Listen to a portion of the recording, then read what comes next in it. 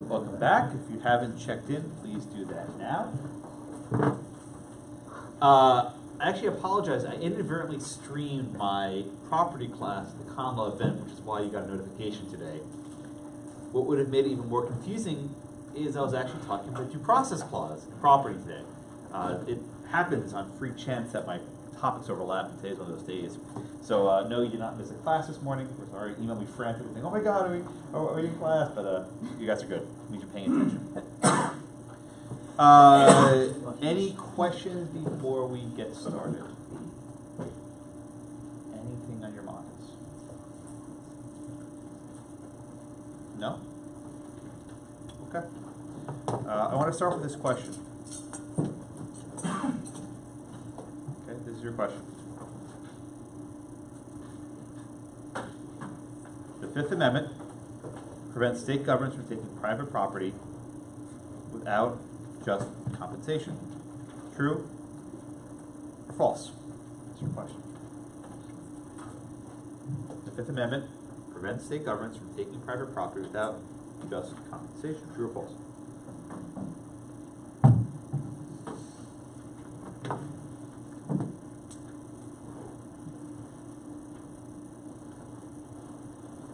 It makes me happy when people flip through their Constitution. I'm very happy. It's like when an angel gets wings, right?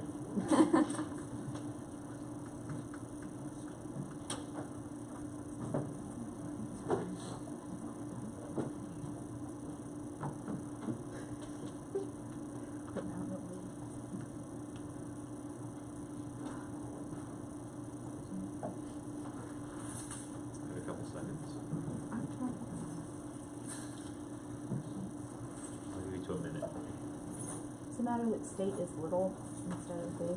You're asking way too many questions. True or false? Commit. Well, I'm gonna put maybe. There's no maybe.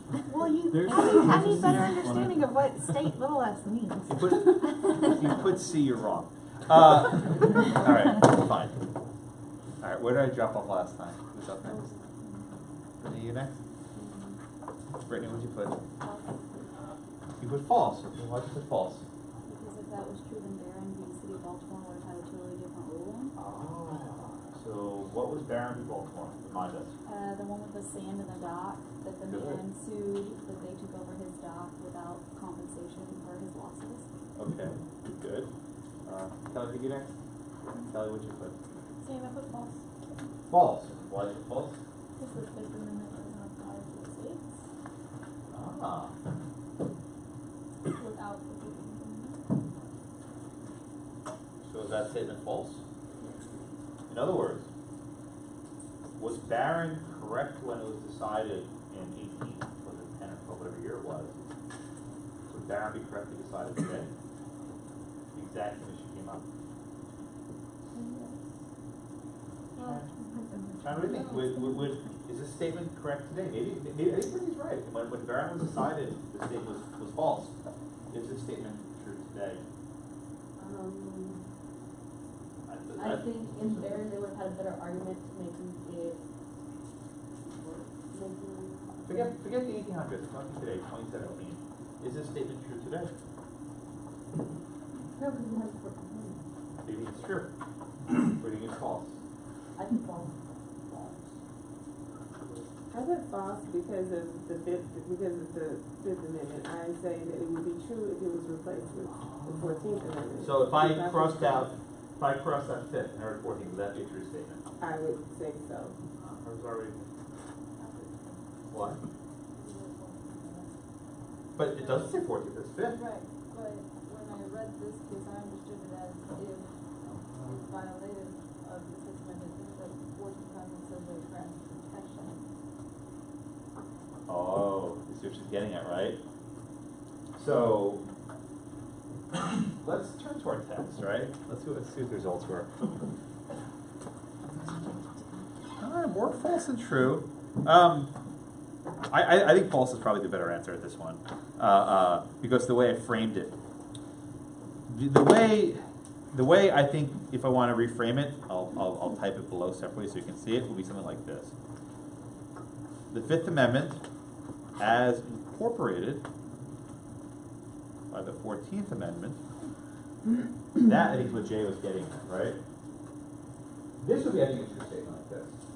But the reason why I frame this question for you is far too often law students simply say, oh, wow, that's a First Amendment case, that's a Fifth Amendment taking case. It's actually wrong. Any time you have a case where the state's police power is limited by something in the Bill of Rights, it's actually a 14th Amendment case, right? So don't make that mistake. Don't make the mistake. Always be sure it's the Fifth as incorporated by the 14th Amendment. But I want you guys to take a look at, let's stop this now. I want you to take a look at the text of these provisions, right?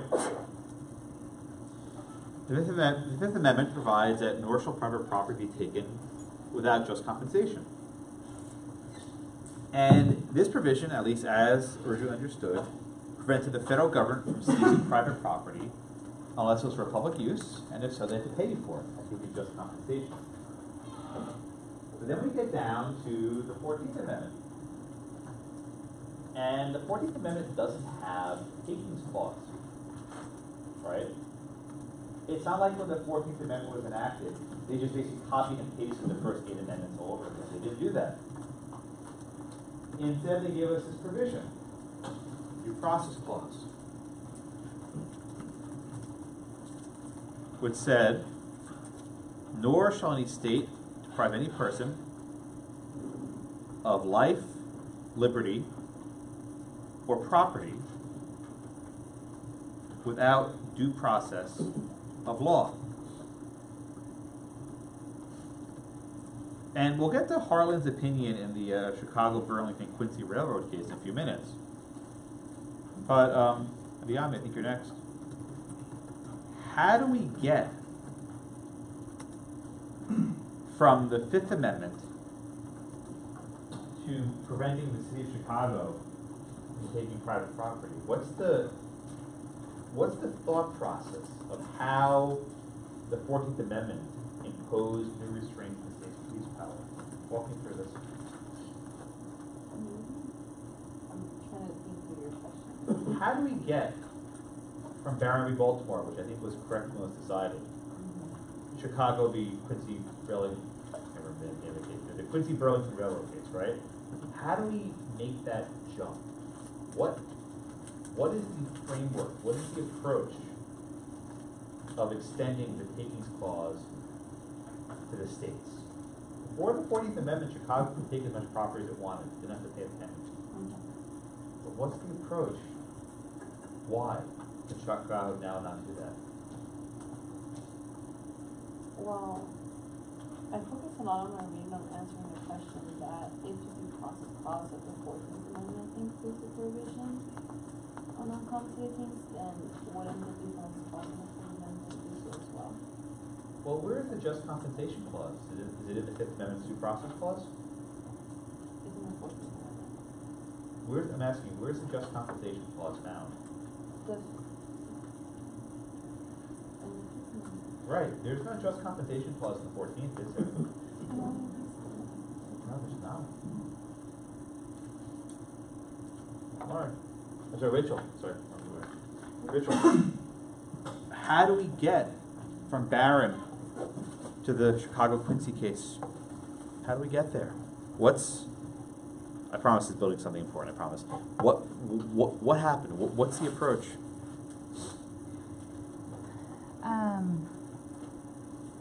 So the approach is applying the Fifth Amendment through the 14th How?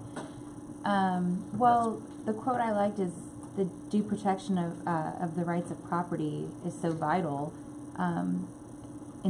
only second to the degree of personal liberty. So, I don't know. I think that they're saying it's connected. So it only Does Justice sense. Harlan at any point in his opinion mention the takings clause? Does he even cite it? I don't think so. He doesn't. So what's going on here, right? Eric, tell me. Oh no, I jumped. No, which way am I going? Yeah, I'm sorry. You're right. Last year, I don't know what happened, but there were 2 students here, and I just consistently skipped over them. And they would say, "Oh, you're doing it deliberately." I swear, it's not on purpose. Jessica, I'll go back up top.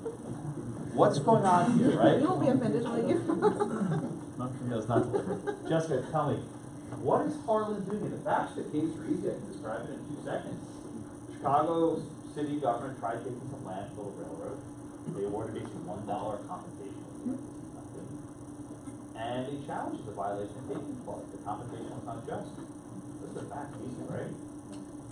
How does Justice Harlan think that the states are prohibited from seizing private property without giving just compensation? He doesn't, Rachel's right, he doesn't even mention the takings clause, not once. It's not even cited anywhere.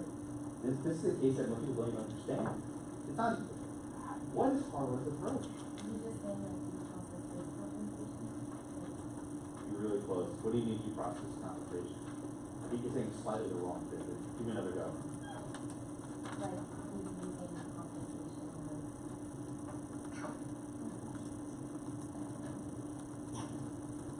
Due process doesn't just refer to process or procedure, but refers to something to it. What? Andre, try one more time. In Harlan's mind, right? What is the problem when the government takes your property that gives you just compensation? In Harlan's mind. It deprives you of due process Why? because you have, I don't know, we call it a mockery of justice. Good. I like that. Why is it a mockery of justice to take your property without giving you any compensation? Because it's kind of like an empty gesture, I guess, if you don't justly compensate. What would you call that? You know, say you were the guy who had his land taken away to build a railroad and you had $1. What would you say? Nominal? No. No? That's What would you say? How does that make you feel? This is what? cheating? Cheating and not Not So- just? Unjust? fair, just, whoever said it, right? Yeah. So Not, thank you, you guys did a tag that here, right? Not fair. Right? That's Harlan's basic point, right? He doesn't need the Fifth Amendment to get to his result. He's saying that just as a matter of course, it is fundamentally unfair for the city of Chicago to seize property without providing adequate compensation. It's just not fair. Even in Harlan's mind, if the Fifth Amendment had never been ratified, right, we just had the 14th Amendment, the case would come out the exact same way. I mean, think about that for a second. If the Fifth Amendment had never been ratified, the case would come out the exact same way. Because it's just not fair. Now, Jonathan, why is it unfair for the government to take your property and only give you $1 for it? Why is that so unfair? It talks about like the idea of like compensating people. It's like a great doctrine or something. Yeah, but why is it not fair, right? If the government wants to build a railroad that's for the public good, why is it unfair to give you $1 and say have fun with it? Just easy. Why is it unfair? How does Harlan know? Or let me ask the question differently. Who is John Marshall Harlan to say what's fair and what's not fair? Who is he to say? So it's like a principle of universal law. Says who? Not the framers of the 14th Amendment. They didn't write that down. It's right there. That's all it says.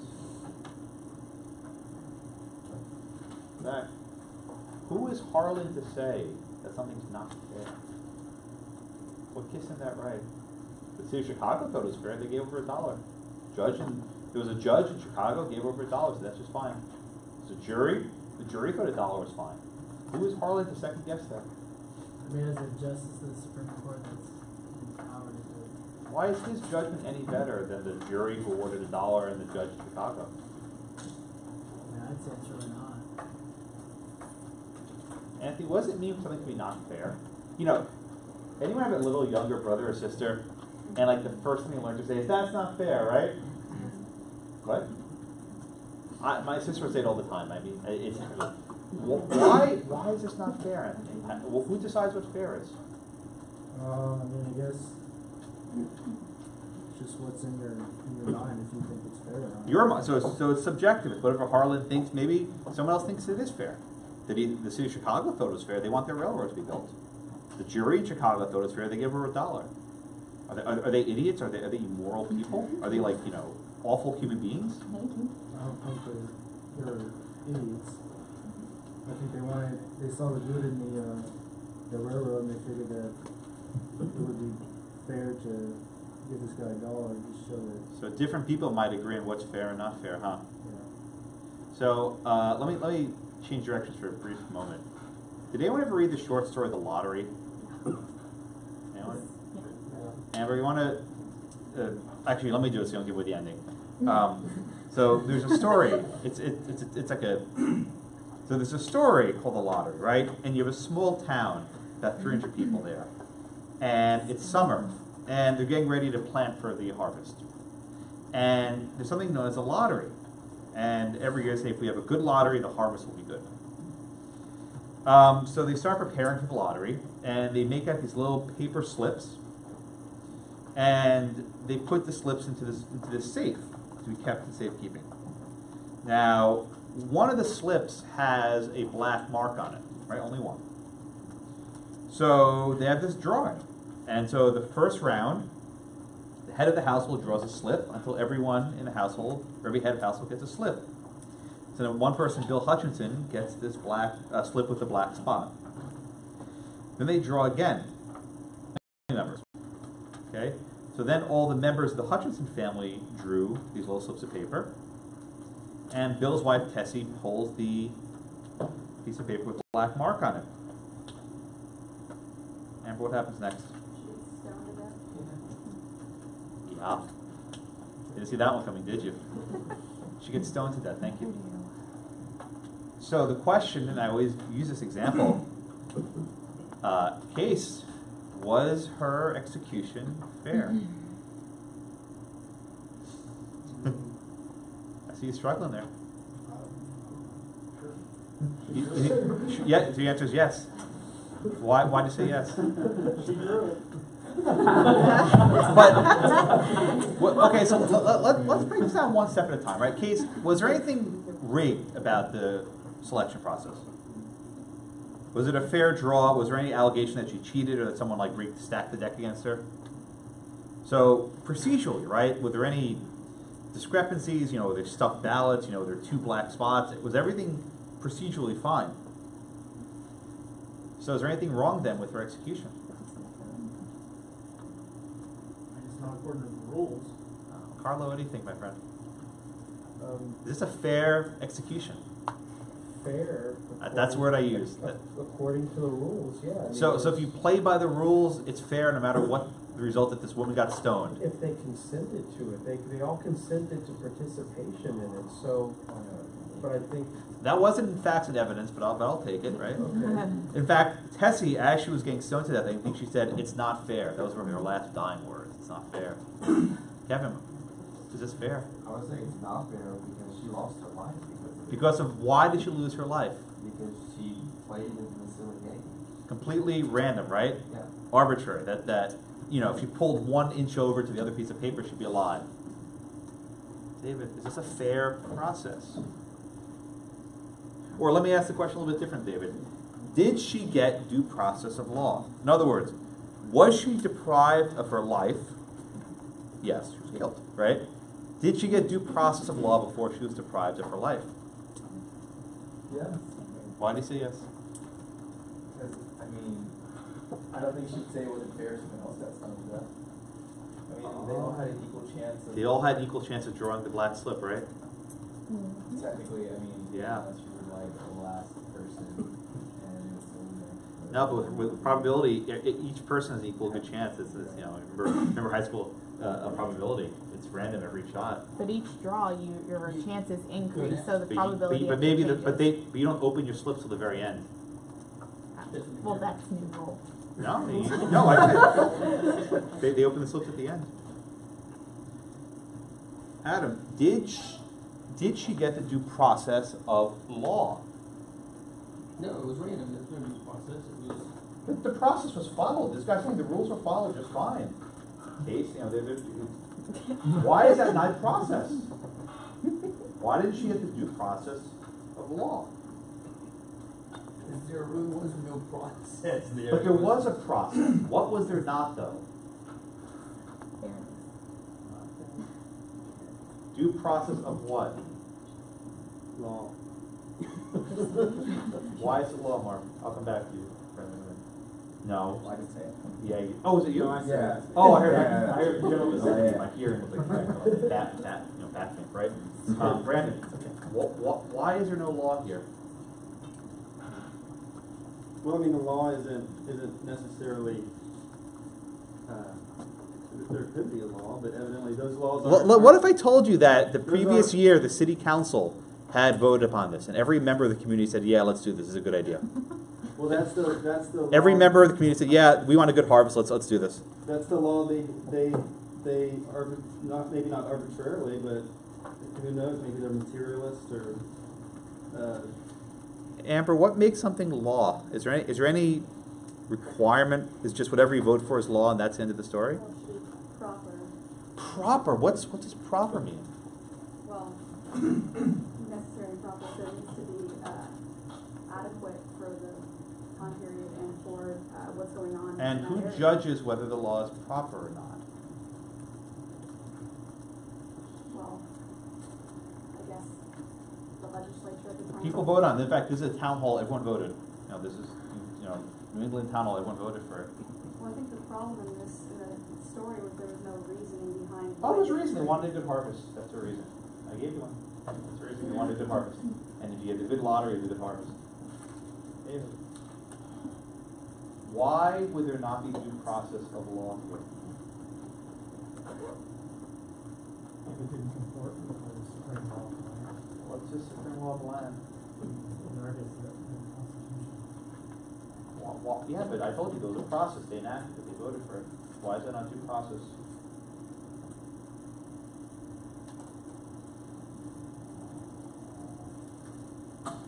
So here's what I'm getting at, and I think some of you see it. All right, Jay, you want to say something? I think that what we're grappling with is there isn't balance.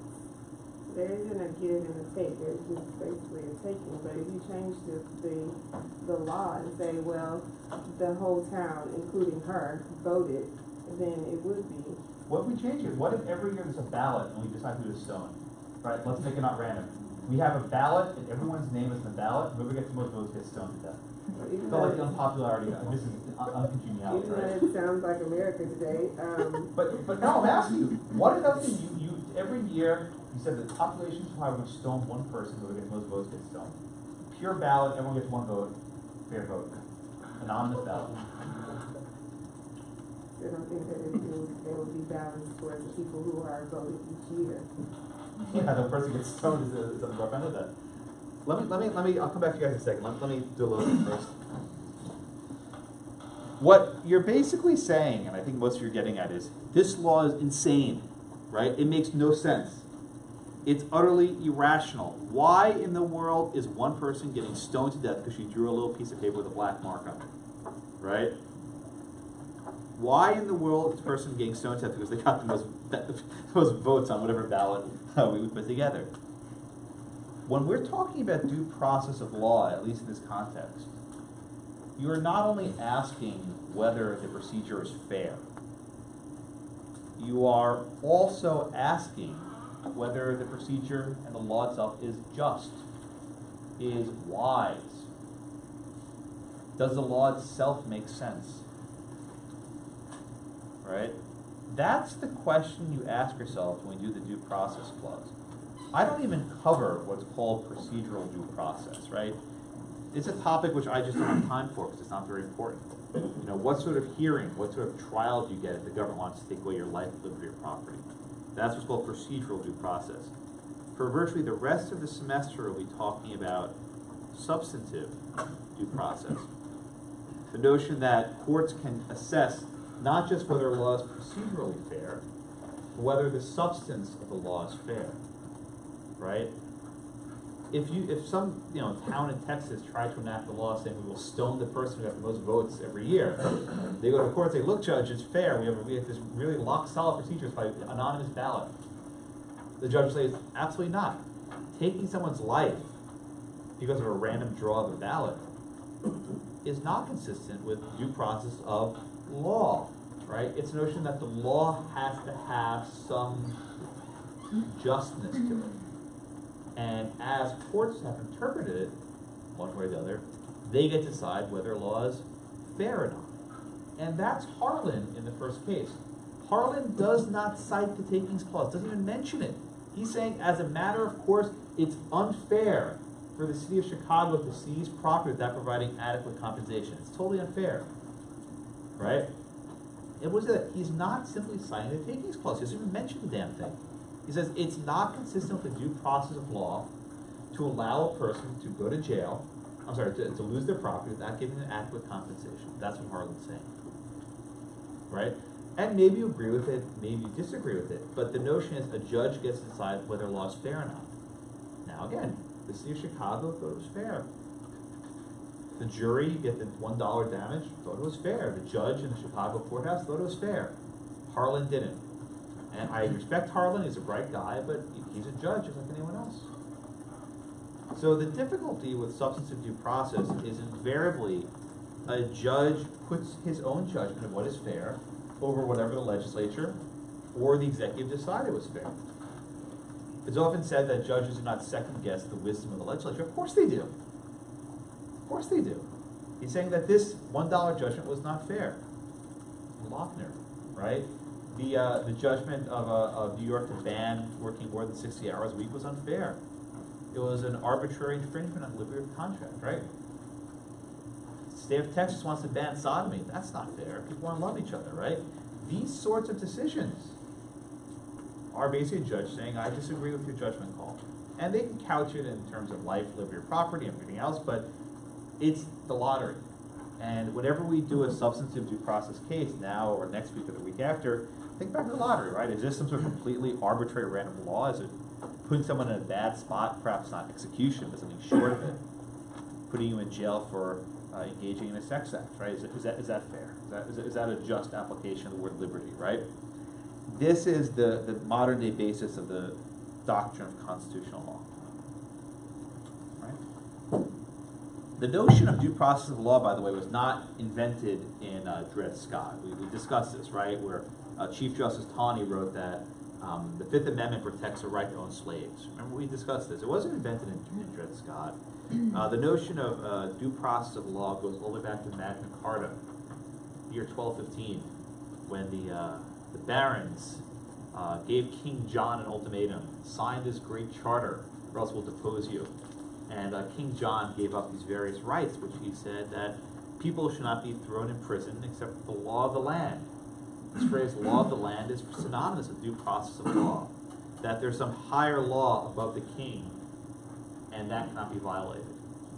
And again, this creates the notion that some laws, even if duly enacted, even if there's a process, are unfair. You can't be executed simply because you draw a slip of paper, right? You can't be executed because you get the most votes. There's actually some fairness to it beyond the process. Questions on that? Mark? Did I understand the reading correctly that Bill Hutchins actually pulled it first, but his life was spared? It was a two-step process. Okay. So the way it works is you first have the head of the household draw a piece of paper, and then there's a second round of drawing the trigger in the household. Oh, okay. So because Bill, the husband, drew the paper, his entire family was then subjected to this process. Gotcha. So in other words, if the wife wasn't selected, the husband could have been. So it makes it even more messed up. Or the 6-year-old daughter. But this is exactly, but this is like the reason why they have this double procedure is to even decrease, or I guess increase the randomness, right? That it's not just one draw, it's two draws. And it makes it even more fair, I suppose. I think that the author of the Hunger Games never bit off that. Yeah, I hear that. I think it's probably a similar idea, like who gets to live and who dies. Andres, your hand up? Yeah, I mean, I think it's weird that people say it's not fair. It's statistically. So you think it is fair? I think it's extremely fair. You think the execution, drawing the number from the hat or whatever it is? Yeah, I mean, everybody has the exact same chance. I mean, and you can't reap the benefits of having a good harvest every year, right? If you don't commit to the sacrifice. Reap, very, very good words, right? You reap. Yeah, you reap what you sow. Yeah, and I mean, I guess a lot of people haven't read it, but there's that one kid. I think his entire family has drawn, and so they don't. He doesn't have to draw anymore because he's the last member. I don't remember his Jack. Maybe was his name. I don't recall this. Either way, yeah. So I guess that wouldn't be fair. But ultimately, the whole point of her saying that's not fair at the end is that it's extremely fair. So the government still has a right to take your life, you know? If they give you what? Under what circumstances can they take your life? If they, yeah, I guess With due process. if you break the laws, I'm pointing. Under what circumstance can they take your life? 14th Amendment. Keep Due reading. Process, oh, due process. They can take your life with due process of law. So the question is, does the lottery afford due process of law? Do you think it does? I think, yeah, I think. In that economy. It gives you the One at a time, same please. process that everybody else gets. So equal process is fair. Equal, yeah. 102 equal. Aaron, I think you're next anyway, so you can go. Well, I just had a question. I think I might have misread this. So did the court end up saying that this was a violation of the court? No, they punted on it. And at the very end, they said, well, we don't have to decide if $1 is enough. They basically, the decision was the taking. Is right. The decision was this. So I'll summarize the holding in the Harlan opinion, because it's a little bit complicated. The holding is this. States cannot take property without just compensation. That violates the due process clause. It's unfair. But we don't have to decide because they got $1, that's enough. Right? It was a weird holding. You had Justice Brewer, who dissented in part. It's like, whoa, whoa, whoa. We have this entire opinion about how this is unfair, and you let the guy off with $1, that's bogus. Now, the way railroads work, and you haven't taken property to yet, is you have what's called an easement. An easement is allowing them to cross your land. So the taking in this case is actually for, how wide's a train, like, however, I don't know that long, but, a fairly small strip of land, and maybe the value that was only $1. So it was a very strange opinion. I don't want to focus on that too much, right? But the important point is, as a matter of fairness, you'll be deprived of property without due process of law. Even though they have a trial, even though they have a judge, a jury, and all that other stuff. Okay? Yeah, right. Is it worth noting that Harlan doesn't do anything differently than the signers of the Declaration of Independence did when they appealed to nature's God? When he says it's founded in natural equity, I mean, he's doing the same thing that they did, so it's the same way of developing law, appealing to what you believe to be now universally true. Is that a role for judges or people who are in the other branches of government? Well, I think inherently people will judge or read laws according to what they think. And what if two different judges disagree about what the higher law is? What if two people disagree about what liberty means? I think that's where a lot of even our contemporary conflict is sourced from. I think you're right. So Aaron, I'll come back to you, man. What's liberty? What's the word liberty mean? 14th Amendment's right there. Yes. What's liberty? Okay, you're going to sit down. Describe it in a few more words. I guess the ability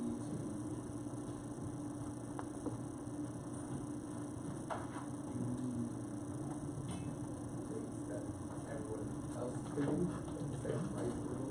Boone. What's liberty? Yeah. We're going to talk a lot about this word. What's liberty? Yeah, I guess something similar. The ability to go about living a prosperous life without government involvement unless. So you define liberty as an absence of government? No. No. That's what you're saying. No, without interfering, without this due process. Yeah, so you're saying if the government leaves you alone, that's liberty. Is that what you're saying? To an extent. So absence. Little laissez-faire. Laissez-faire? What's that? No, I don't. You said it. You said laissez-faire. You can't speak French and Scott without translating. Well, hands off, is that what you're telling me? Not completely hands off, but maybe just like he didn't get it. maybe like a couple steps back. Jason, what's liberty, my friend?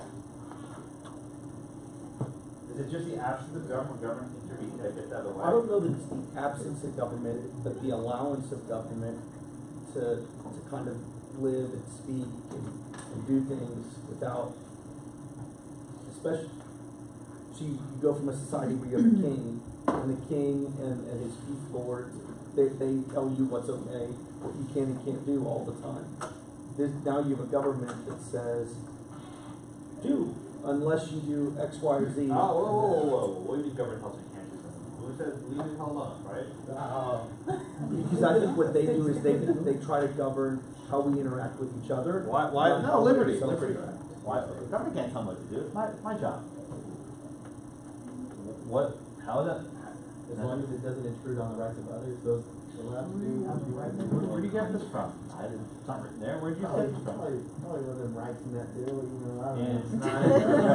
it's not. Jackson.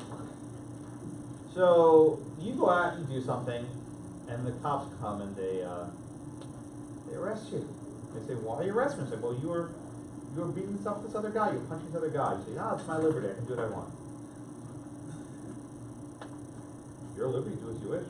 Why can't you go punch some other guy out? Because there's always limitations. I think even on liberty there's limitations. Because there's laws. When you punch someone out, what do you do to their freedom? Two sides, right? Two sides. So Abraham Lincoln, guys, one at a time, please, one at a time. Abraham Lincoln said, a long time ago, this is not like a meme, he actually said this. He said, we all declare for liberty. Sorry, we all declare for liberty, but in using the same word, we do not all mean the same thing. And he uses this great example. He says, the shepherd drives the wolf from the sheep's throat. Right? The shepherd drives the wolf from the sheep's throat, for which the sheep thanks the shepherd as a liberator, while the wolf denounces the shepherd as the destroyer of liberty. Whoa, right? So you have a sheep getting attacked by a wolf, and you have the shepherd come in. And the sheep's like, "Oh God, thank you so much, you're giving me freedom." And the wolf's like, "What the hell? Where's my freedom? I want to have dinner," right? So the question of what is liberty is very much dependent, I suppose, of where you sit. Are you the person punching? Jackson, right? No. Or are you the person getting punched? Brittany, use your hand up. Well, I was gonna say, so with liberty there has to be balance, because you could be on either side of that coin at any moment. Oh, you could be the one punching or the one getting You punched. can flip back and forth real quick, right? So the balance of it, that you want to have freedoms, but you also want to be protected. So Brittany, I'll give you the next question then. So then, if you have a judge trying to interpret the word liberty, what do they have to go on? That's a question. You have this 14th Amendment that was written, ratified 1868, 150 something years ago, right? What do? You're a judge. All you have to go on is the rulings that have been before you with the situations that have happened. No, there's no precedent. You're dealing with a new issue. You can't dodge a precedent. Then it's your opinion, really. Your opinion, huh? Your opinion, that's all you got. What do you go on?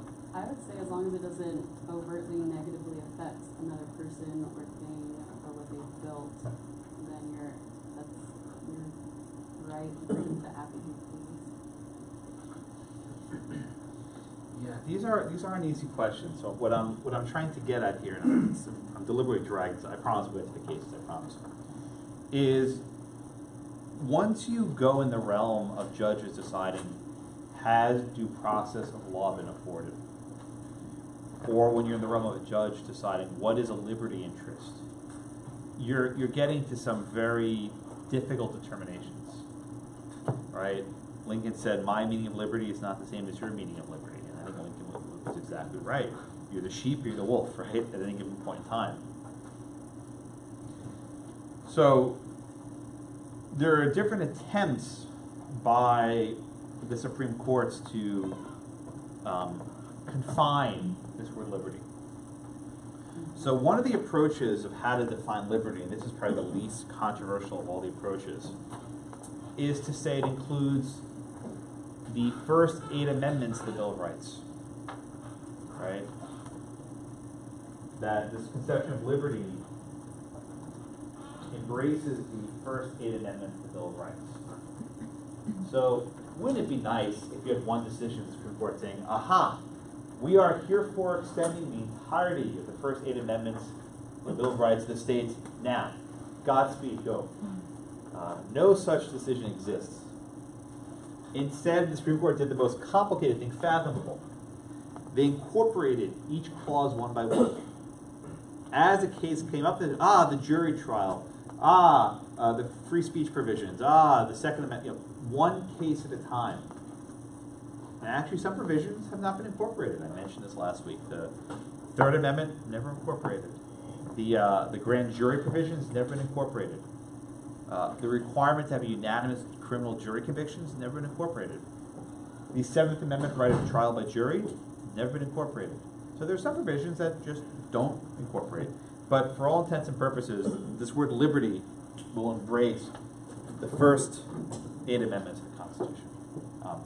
Ironically enough, the Fifth Amendment, the Takings Clause, was never really incorporated. The Harlan case didn't even mention incorporation. Didn't even mention it. That is for a fairness approach. Okay? But once we get beyond the Bill of Rights, defining the word liberty, it gets very fuzzy. And the question becomes this: how is a judge to define the word liberty? How?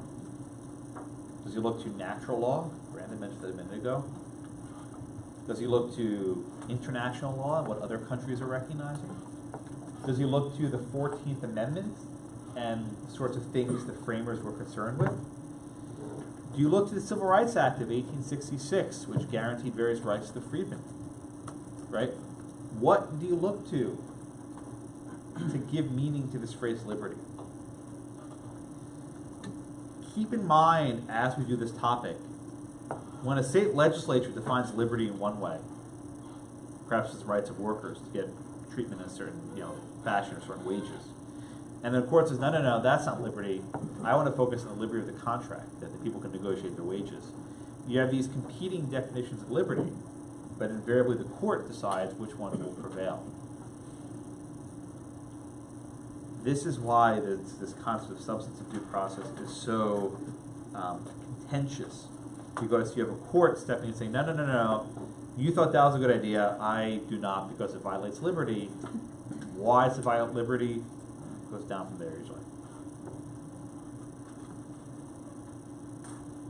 Yes, sir, Jason? Do you think that Justice Harlan is talking about what's fair to provide some constraints in that?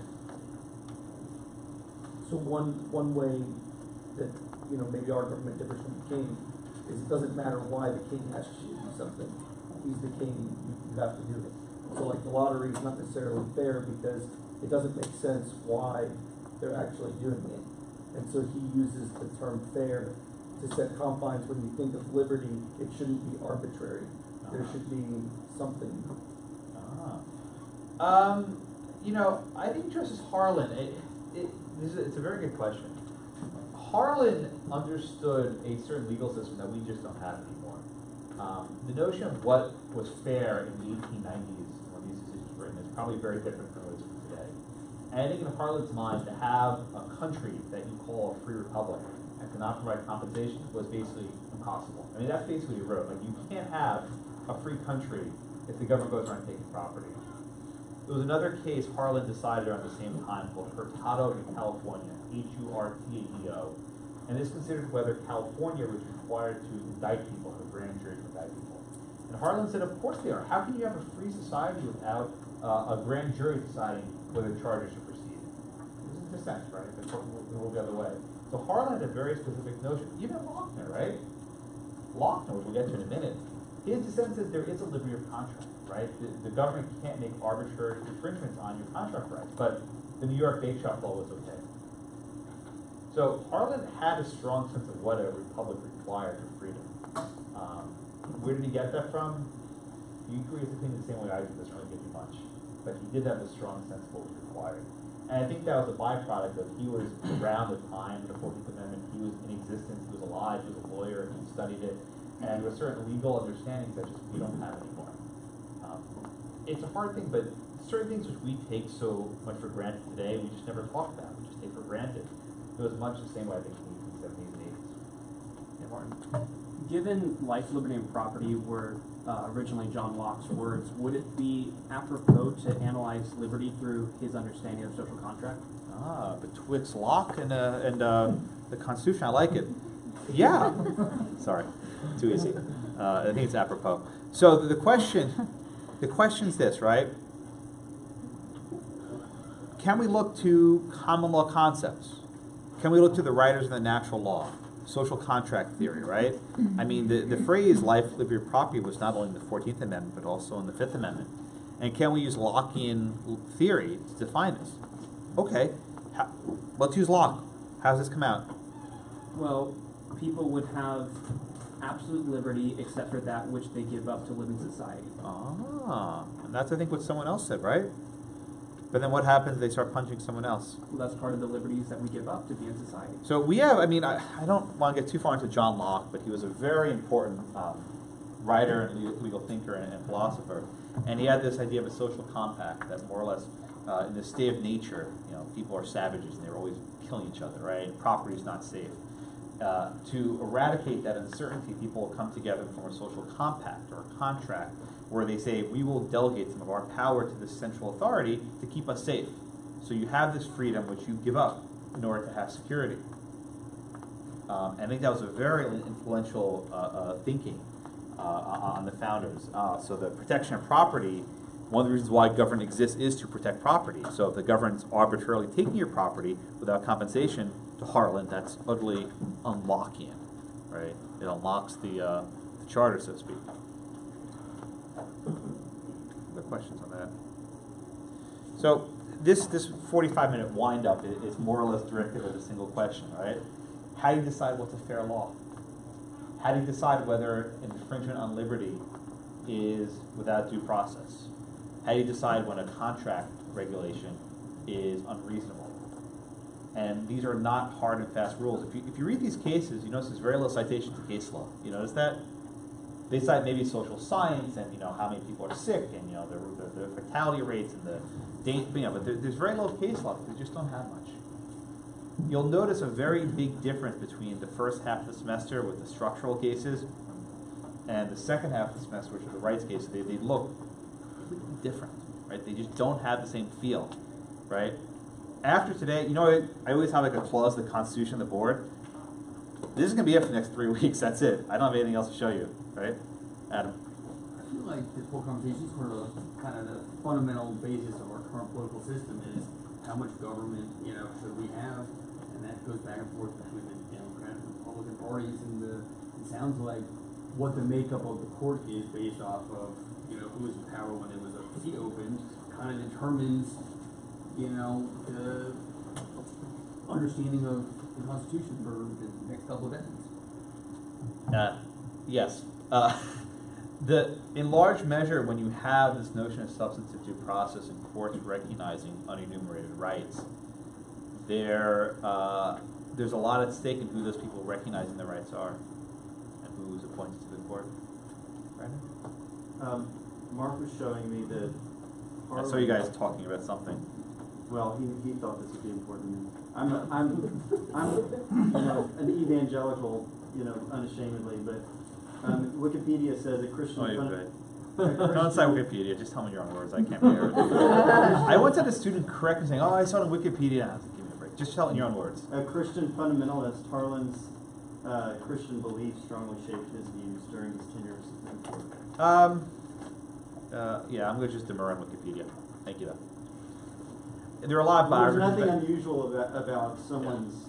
Harlan actually taught Sundays. Yeah. Foundation for how they. No, I understand. Harlan actually taught Sunday school every week. He was actually quite devout, so I'm familiar with his background. But I haven't seen anything that connects to. But I will take Wikipedia for what it's worth. Nothing. But thank you, though. If you find a biography of something reputable, I'd be happy to discuss it. But just Wikipedia, you don't want to trust in law school. So you're saying he wasn't? That's not true? I don't know. I don't trust Wikipedia. Okay, well, I'll look it up. Please do find a book. Okay. Thank you. Anything else before we move on? Okay. So let's do the first case. 40, 50 minutes in. No, this is quite deliberate. I I actually have a very specific frame for each class that I follow more or less. You notice I never spill over, it's very deliberate. The first case, Lochner versus the people of the state of New York. It's a criminal case, by the way. People don't quite appreciate it. The guy actually went to jail for the facts in this case. Lochner is called one of the most infamous cases, and scholars often compare Lochner to Dred Scott, Korematsu, Plessy versus Ferguson. And you may ask yourself, why, right? How could this case about a baker in upstate New York working too much possibly rank next to Dred Scott, right? Or Korematsu, or Plessy, right? Or these, awful, awful cases. And the reason why is that this case came to represent the wrong way to read the Constitution, so people said. That is, courts should not be in the business of substituting their judgment for the judgment of the legislature. That if the legislature decides that people can only work 50 or 60 hours a week, that's it. And if those laws are designed for the protection of the public good, that's it. And that it's a judicial abuse to strike down the law unless you have some clear reason to do so. The real reason why this case became so popular is the New Deal. And this is a period we've already talked about. In the early years of the New Deal, the Supreme Court would stand up to Roosevelt and invalidate many acts of federal legislation. But they also invalidated acts of state legislation, various progressive laws involving wages and hours and sanitation, these sorts of things. So Lochner was vilified as a way of saying courts should not be in the business of recognizing unwritten rights, and the courts generally defer to the elected process.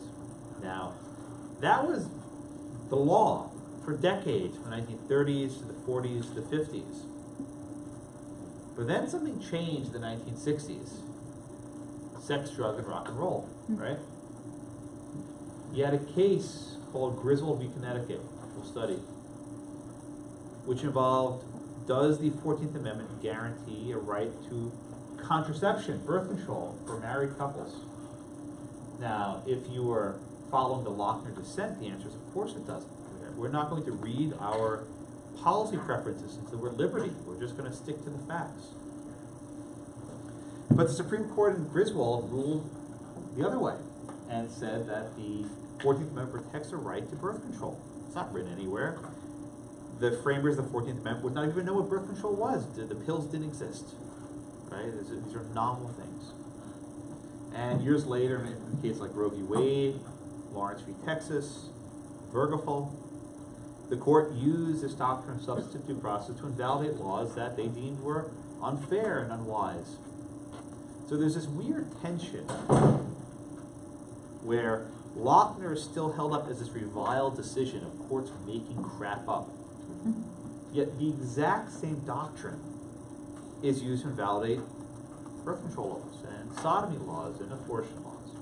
Now, you can make a distinction saying, well, liberty of contract is not a real right, but access to birth control and abortion is a fundamental important right. Well, that simply begs the question, why is one more important than the other? Lincoln, right? My sense of liberty is different from yours. So the courts never quite approach this, where they say, yes, Lochner's evil, we don't want to do Lochner, but we'll do Roe. Those rights are not fundamental, but abortion is. Okay. As long as you appreciate the reason why Lochner has fallen into this sort of anti-canon, where we're just not supposed to cite it, you'll be in a much better shape. Any questions about that before we get started? Questions? You just said, what about the dissent? We don't quote it? Lochner is one of those cases which called, here, I'll give you the word, there are these two phrases which are used in the book. There's the canon, and anti-canon, right? I always misspell it. The canon and the anti-canon. The canon refers to like the canonical cases, the important cases that define constitutional law. The anti-canon are the opposite. These are cases you should never cite. So if you ever find yourself writing a brief and you want to cite Dred Scott, you probably shouldn't. If you're ever writing a brief, you find yourself citing Kormos, you probably shouldn't. Lochner falls into that category. You can cite Rowe and Griswold, that's fine, but not Lochner. But I want to study Lochner carefully because there's a lot of things going on in this decision which might not be obvious when you first read it. Really quick, you said it defines what now?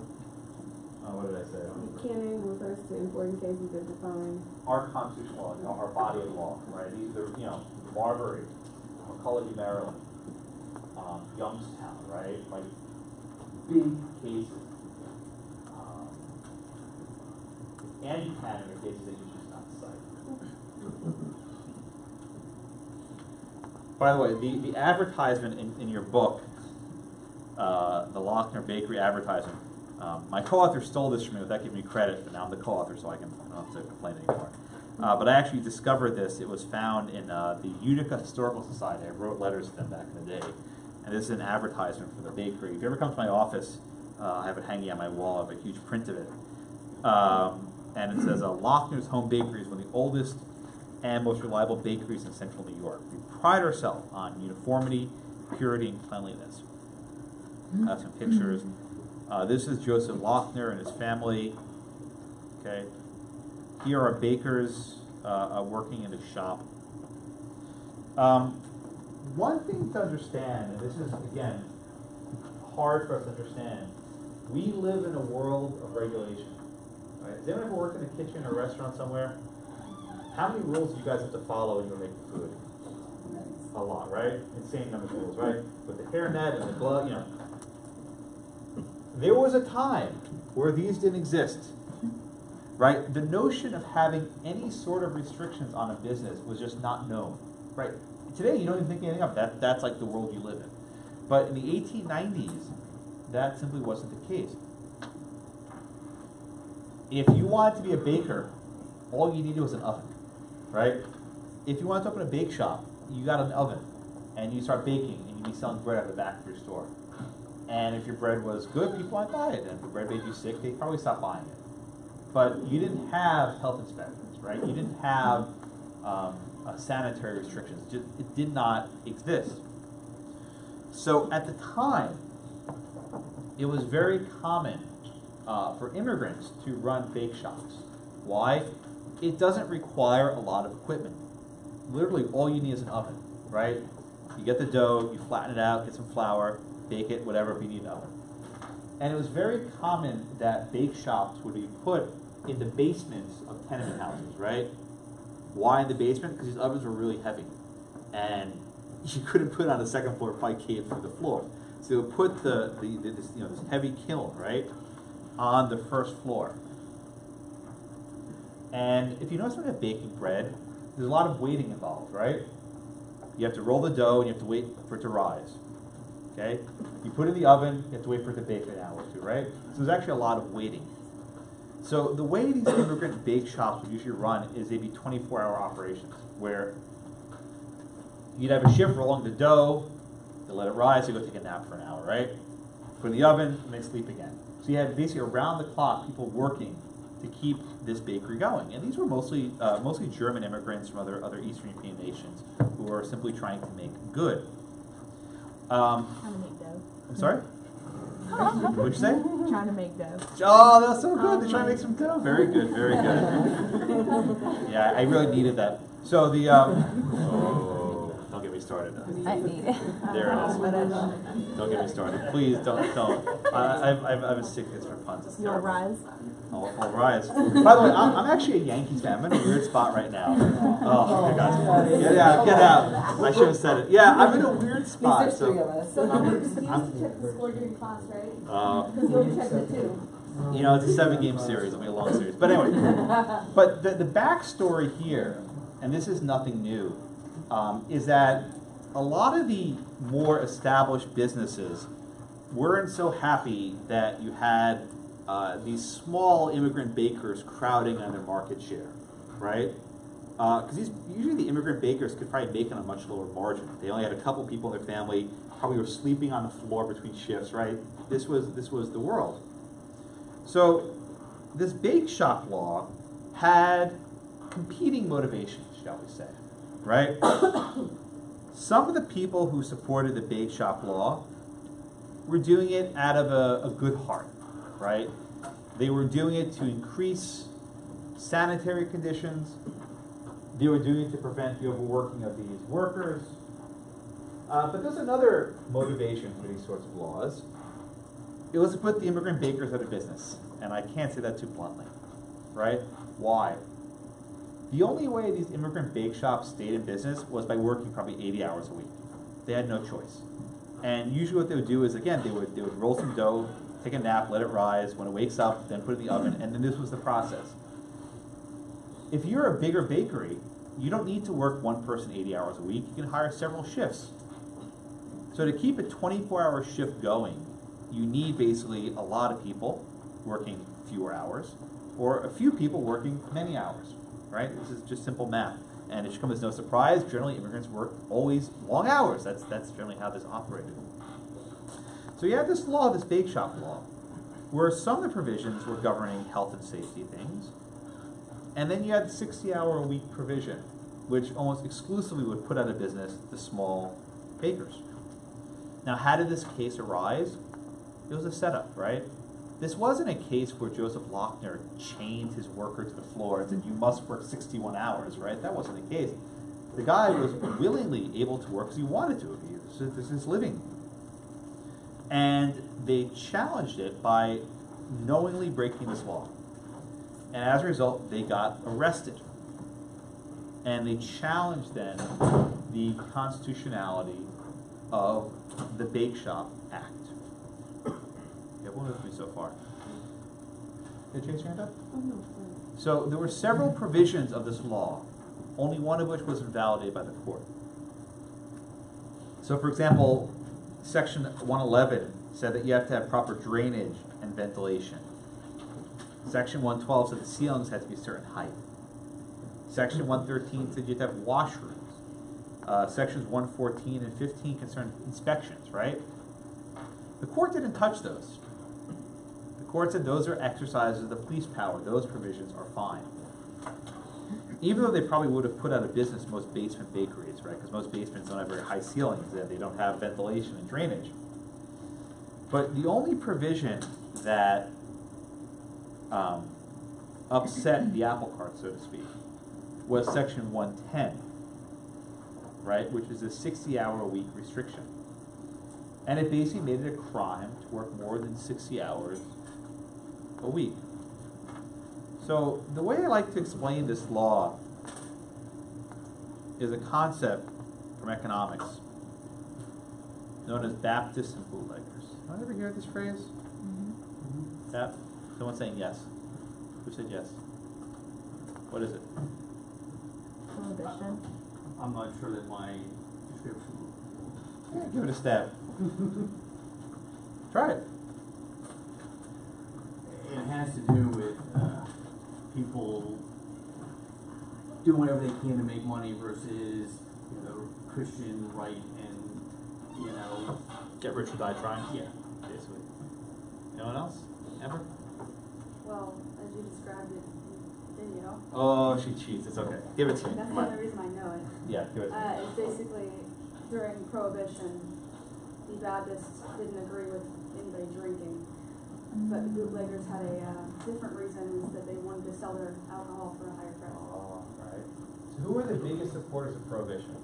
Right? You may think, oh, it's the Baptists, right? The Baptists don't like alcohol. No one should drink it. It's sinful. But there was another group that supported Prohibition.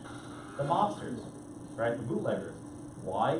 Because they can quintuple the amount of money they sell their alcohol for if it's illegal.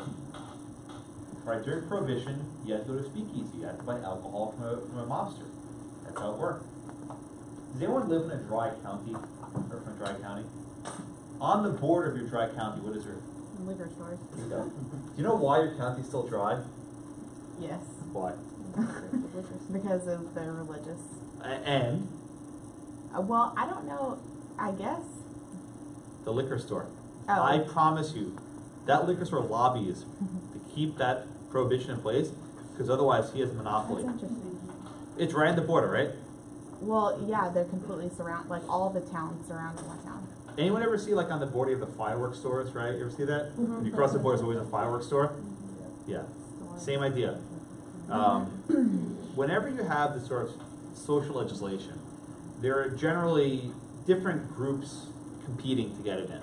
So you have the Baptists, right? These are people who want it promoted, and people want these sanitation laws for health. They want these labor laws to protect the worker, right? And they have, good motivations. Then you have your bootleggers, right? Who are your bootleggers here? The big bakers. And they want to put in a business, the immigrant bakers. And this is not a mystery. You can read about this, or entire books written about it. I gave you a sample of one, right? You have different competing motivations. Now, Justice Peckham's majority opinion of Portland, what was he more attuned to? The concerns of the Baptists about creating safety, or the concerns of the bootleggers and trying to mess with people's contract rights? What was he more attuned to? Sorry? The big letters, the whole contract? Yeah. What was motivating Justice Peckham's majority opinion here? By the way, my column professor wrote a book, a very, very well-received book called Rehabilitating Lochner. And the cover is actually Justice Peckham knocking out Justice Holmes. I told him not to use this cover. I didn't like it, but it's funny for class. Looks like Phil Page.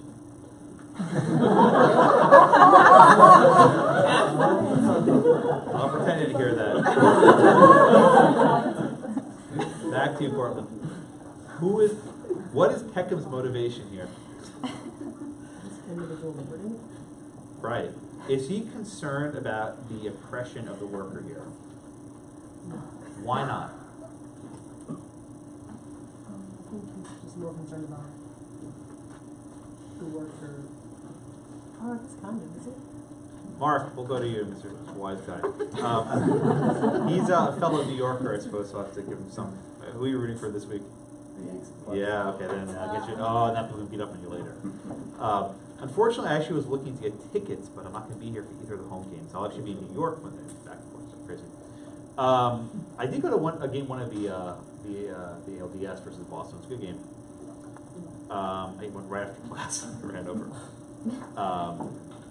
Mark, why is Peckham so concerned about the ability of the workers to negotiate their own wages and hours? What's motivating his decision here? Limits on the federal government to interfere with states' police power. Well, it's not the federal government, it's the federal constitution. I think that's what you mean. Right. But why is the federal government, or I'm sorry, the federal constitution abridging the police power? Why is that problematic? Why can't the state operate to protect workers from unfair contracts? Why is Peckham so upset about this law? What about it? Why isn't it just protecting people from unfair contracts, making them work too much?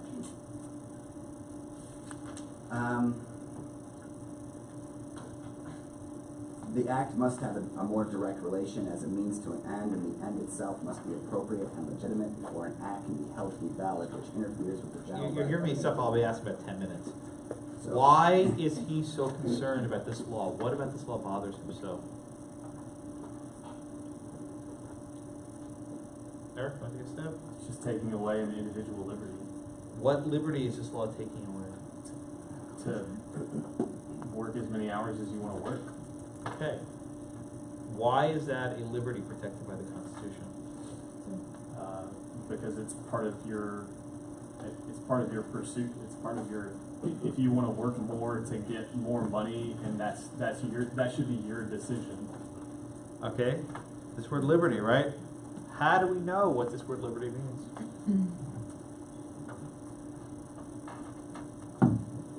So I guess we don't. But, and like you said, there's not a lot of case law on it, so you have to approach it, on a case-by-case basis. And he mentioned there were some things that could be regulated. Some different types of contracts that could be regulated.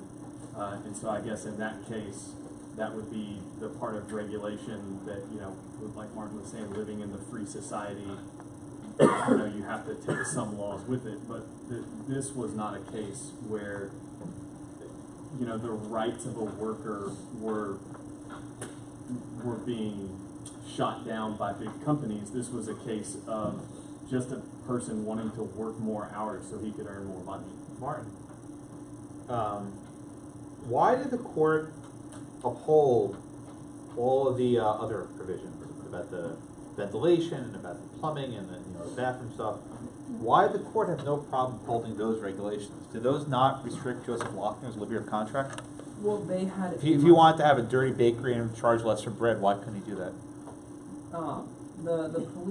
The public policy behind those laws was to have the cleaner bread, and that those restrictions were more tightly connected to. What's this connection? What are you talking? Where are you getting this connection business from? From your lecture last semester. You know, I repeat myself, I suppose. But yeah, so by the way, if you want to get a hint of how to do well in this class, that's how you do it. It's not that hard. Trust me on this one. I don't make up new stuff every year, although it's probably a little different. You're right, Martin. Thank you. The court admits there is a police power, and the police power can protect the health, safety, and welfare of the people. So what Peckham's getting at is there has to be some connection, some fit between the means and the ends, right? Right? So you have the means, you have the fit, and you have the ends. What do I mean by this? The means is your approach, right? What exactly are you doing, right? And the ends are, what is your goal? What are you trying to accomplish? So if here, the goal is clean bread, and your law says you have to have proper ventilation, you have to have proper drainage, Bahar, is there a pretty close fit between having clean bread and having, you know, proper ventilation and inspections of this sort? Is there a very close fit there? In other words, if you're going to have regular inspections, is that probably going to make the bread cleaner? Yeah. Okay, so I think everyone would agree. So if you have this tight fit, this relationship between the means and the ends, Peckham says, well, uphold it. And that's how he goes ahead to uphold the most of the provisions of this law. Now, Bahara, the follow-up question is this. What is the relationship between the 60-hour week limit and clean bread? What's the relationship there?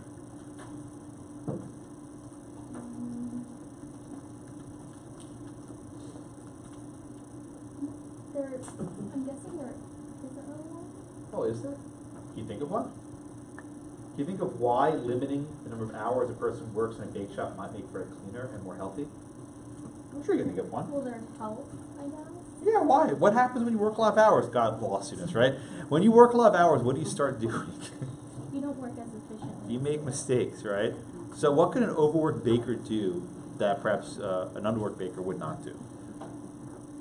I'm sorry, can you repeat that question? What is the risk of having an overworked baker sleep deprived? Oh, well, they can make mistakes. Yeah, they can drop the bread, pick it right up, right? They can maybe fall asleep in the dough. I don't know, right? You can make up 101 reasons why a bake shop that has overworked staff might be unhealthy. Mark? Well, to this point, and I was surprised that it never came up throughout the opinion, when he talked about the legitimacy of a police power over the mine workers in Utah, they don't really talk about that, you know, being a baker takes a lot of time and a lot of effort, but it also takes a lot of heat. And it's like fires start out of bakeries. And these are like, it's almost Have you worked a bakery? Yeah. Well, pizzeria. My family owns pizzerias. So it's like it's almost like a modern day, like meth lab, you know, right? Like it's a time bomb. And if you've got a baker that's asleep at the wheel, he's going to start a fire. And these buildings were all made out of wood. There was like part of the act was like they were talking about how they had to plaster the walls and things along those lines. And so I think that was a bigger factor in this decision, especially coming out of New York City, where God knows how many fires were started by bakeries in Manhattan and in Brooklyn, because of bakers falling asleep at the wheel. So Ashley, did the court seem to think that the profession of baking is more or less dangerous than the profession of mining, for example? No. Why not? Well, I believe it was in, I don't remember if it was in your video or in the reading, but there was no restriction on working at multiple bakeries. Oh. It was just working at one bakery for more than 60 hours. Ah, so you could fall asleep at one and then snap at the other one, right? Even though they knew that I would, yeah. So I think Mark and Ashley are onto a good point. The court's basically saying this is not like working in a mine, which is an inherently dangerous field, right? This is a bakery. What's the big deal? You have an oven, you have some dough. How's it dangerous? I think Mark raises a fair point. You got basically an explosive device. If you screw up the oven, these are probably either wood or coal burning, and you don't watch yourself, you can ignite the entire building on fire. You're in a basement without adequate ventilation. You could really screw stuff up right there, right? But this goes back to the lottery, right? Emily, how do we know if this regulation is reasonable or not? What standard could possibly be used to decide that the ventilation and the plumbing standards are fine, but the 60-hour-week standard is not? Well, I think the standard was, or that the court used, was determining like the effects of the law. Okay, tell me, what were the effects of this law? Well, it put a person in jail. Yeah. Put a person in jail, deprived of their life, liberty, well, not their life at least, but their liberty and their property. That due process of law. But is that sufficient to accomplish this goal of having clean bread? Throw a guy in jail. Is due process of law afforded by putting this guy in jail for having too many bakers work 20 hours? So, what I'm getting at here is this: it's inherently a judgment on reasonableness, and the majority thinks that our laws for dangerous professions like a miner is justified, but our laws for something like a bake shop is not justified. And they even throw in some statistics which show that bakers don't have any longer or shorter lives than other professions, you know, what their lifespans are. And that this liberty of contract prevails. That if a person wants to have the liberty right to negotiate a 70-hour-week labor contract, they can do that. And the police power does not interfere.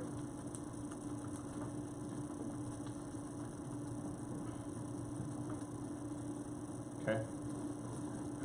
So we're going to get the majority opinion at least.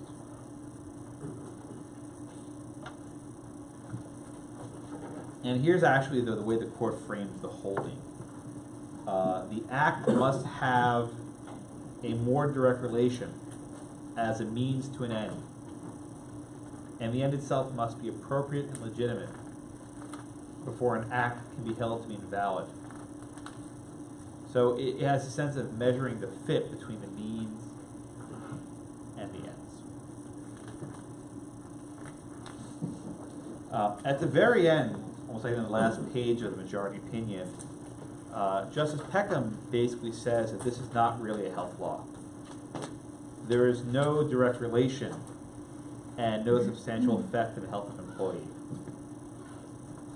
The real object and purpose was simply to regulate the hours of labor between the master and his employees in a private business. The freedom of contract, just as Peckham writes, cannot be prohibited without violating the Constitution. Adam? Was this a result of what essentially were the industries in Europe in the early 1800s that were like sweatshops? They were what? Essentially sweatshops, you know, with immigrant workers working for almost nothing, you know, 20-hour days. Yeah, I mean, Lochner himself was an immigrant. The owner of the shop was an immigrant as well.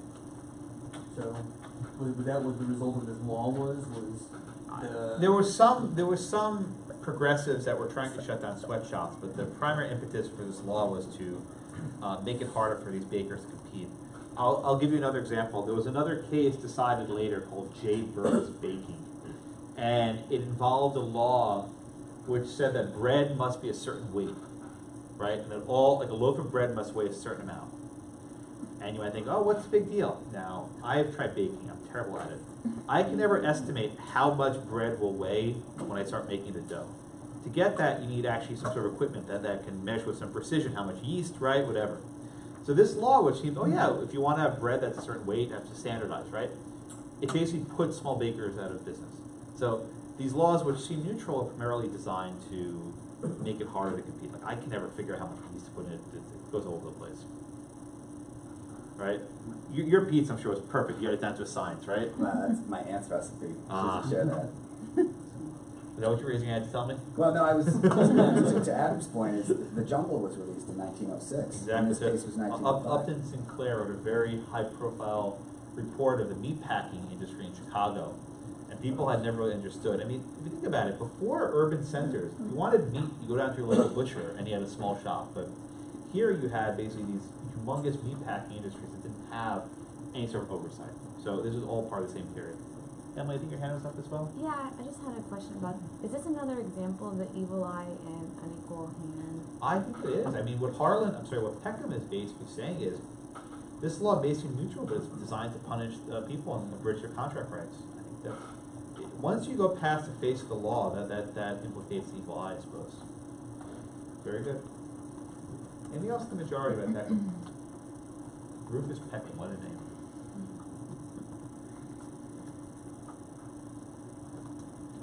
Let's do Harlan. All right, we were talking about Harlan before. What am I up to? Emily, you next? No, I called you. Yeah, Shipman, yeah.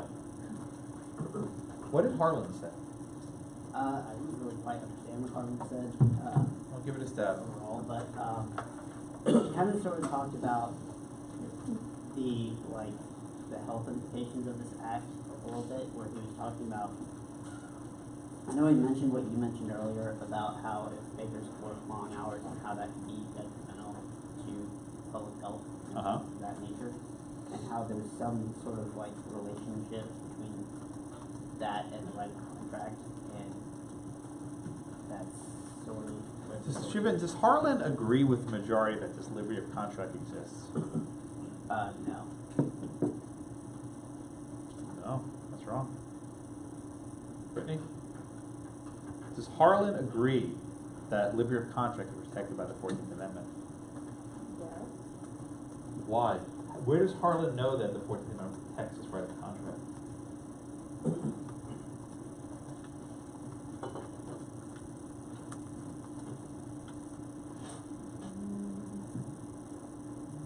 Is it the most general limits?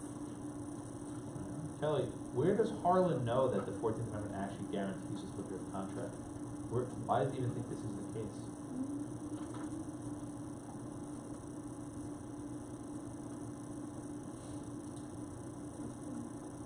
Trent? The state acting with police powers? Well, the states have the police powers, but why is the liberty of contract? Trent, Jay? He looked at the Constitution. Okay, we can look at the Constitution also. It's right up here. What does he see in the Constitution? Why is liberty including liberty of contract? The text right up here. What do you got? Well, it's very expressly stated. Expressly? What's expressly stated? That liberty is a part of. But why liberty of contract? How do we know that's one of the liberties protected here? That's my question.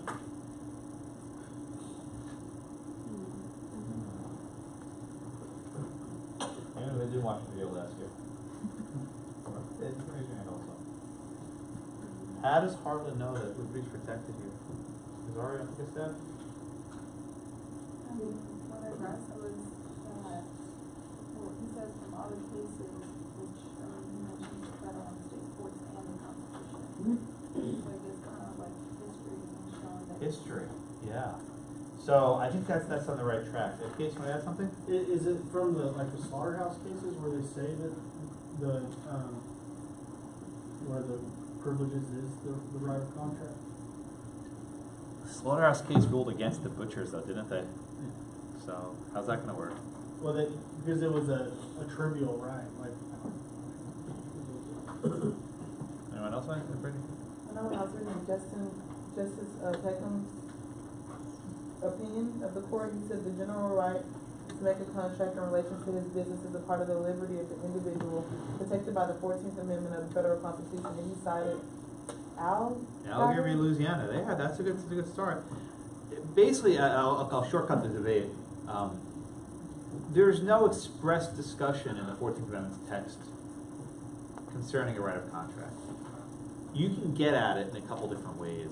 So if you look at the Civil Rights Act of 1866, which came before the 14th Amendment, that expressly mentioned the right to make contracts, and the right to negotiate wages and the like. But there's no clear-cut rule about the 14th Amendment guaranteeing liberty of contract. Harlan's opinion here, I think you have to read it on the same level as his opinion in the first case, the Chicago case. He's saying, how can you have a free society where the government can arbitrarily restrict your right to make contracts? For him, this is a matter of fairness, right? It's really the opinions work well together. This right to earn a living exists, but the difference between the majority and the dissent is that Harlan would give a lot more operation for the police power and would allow a far wider abridgment of this right of contract than would the majority. So, Yami, why does Harlan think, even though this right of contract exists, the statute should survive? What sort of test does he give forward?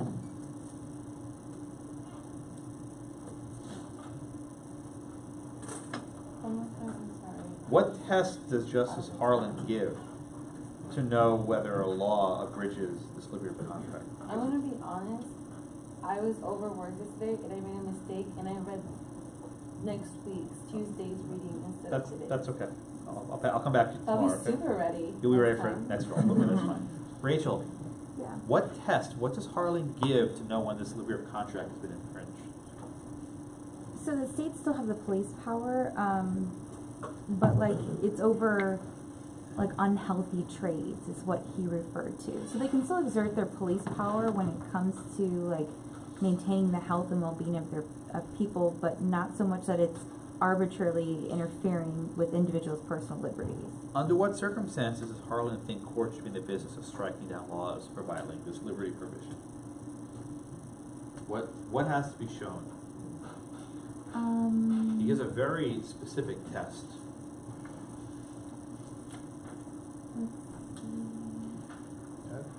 Jessica? Yeah, you next anyway. He says that the burden of proof is on the person who finds it unconstitutional. Very good. The burden of the challenger. What do they have to show? That it expressly contradicts the Constitution. Anyone know the exact language I'm looking for? You share? I'm wondering about the validity of the statute's question, the burden of proof, so to speak, is upon those who assert it to be unconstitutional. Very good. And then what has to be shown? Anyone know the other part I'm looking for? Mark? Bad faith. Not just bad faith. It is happily. That's it. Read it. Yeah. Happily unauthorized by law. Yeah. So that you should not hold a law invalid unless it's beyond question, plainly and palpably in excess of legislative power. If there is any doubt, the doubt must be resolved in favor of validity. Let the legislature meet responsibility for unwise laws. In other words, let democracy fix it. Right? So here's the test. I'll read it to you. If the end which the legislature seeks to accomplish be one to which its powers extend, and if the means employed to that end, although not the wisest or best, are yet not plainly, palpably unauthorized by law, then the court cannot interfere. In other words, unless this is absolutely unconstitutional, there's no way of avoiding it, the court should simply defer to the democratic process. Right? This is what you might call a posture of restraint, that the court should not intervene unless there's no other option.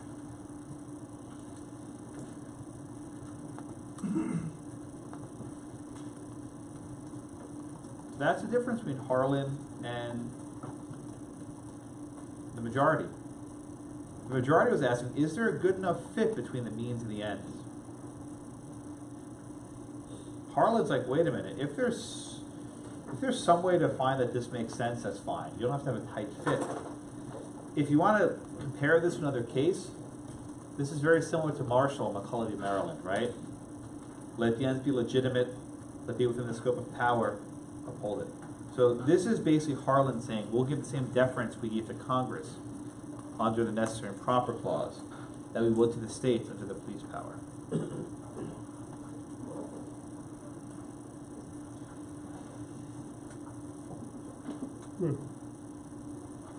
All right, so any questions on Harlan? Questions on Harlan? Yes, ma'am. When he says whether or not this be wise legislation is not the province of the court to inquire, Yeah. so that's the deference he's giving to Congress, but is that State. to the state legislation? Does that tie into deciding a justice deciding what's fair or not? So he's basically saying it's not our decision. It's not up to us to decide what's fair. That's exactly what he's saying. But what did he say in the He said the opposite. Chicago case? Didn't he? He did he? Very good. So there are difficulties with Harlan's opinion, right? Because he just said a few years earlier, you can't have a just society unless you have this compensation. But here, we're not here to decide what's just or not. I guess you can have your cake and eat it too at Lochner's Bakery, but it's a difficult case. And then we go to Justice Holmes in dissent. And Holmes was dissenting all by himself. No one else joined him, right? Right? Daniel, what's Holmes' opinion here? That there's no single economic theory. What's he talking about there? I think Boone said earlier this French word. What's laissez-faire mean? It literally means hands off, right? Any French speaker? It's hands off, right? It was an economic theory which basically said the government should not be intervening in markets. And what Justice Holmes says, it's one of the most famous dissents of all time. I think it's overrated, but one of the most famous dissents of all time. But I think Holmes is the second most overrated justice ever. Who's number one? John Marshall. There's a big gap. I think way overrated. But Holmes says that this case is decided on an economic theory which a large part of the country does not entertain. And they're talking about laissez-faire capitalism. And he cites this book, Mr. Herbert Spencer's Social Statics. People often think it's talking about social Darwinism. That's actually not right. It's talking about laissez-faire capitalism. And he says, if this were a question whether I agree with that theory, I would have to study it. But the 14th Amendment doesn't embrace economic liberty, so this is an easy case. Because this state imposes no restrictions, because the 14th Amendment doesn't impose any restrictions on the police power, this is an easy case. He cites a few decisions, one of which is Jacobson versus Massachusetts. This is a law that required mandatory vaccination. Mandatory vaccination. That in a city, I think it was in Boston somewhere, there was a smallpox outbreak. They wanted to vaccinate people. Now, this is not like Jenny McCarthy anti-vaxxer stuff. This is more vaccines could actually kill you back then. It was giving you a small strand of the virus, so it was actually quite dangerous. Vaccinate your children, please. But the rule here is he's saying we're not in the business of judging the wisdom of legislation, right? If this law passed the democratic process, that's good enough for me. The Constitution was made for people of different economic theories, and we can't decide it based on our own beliefs.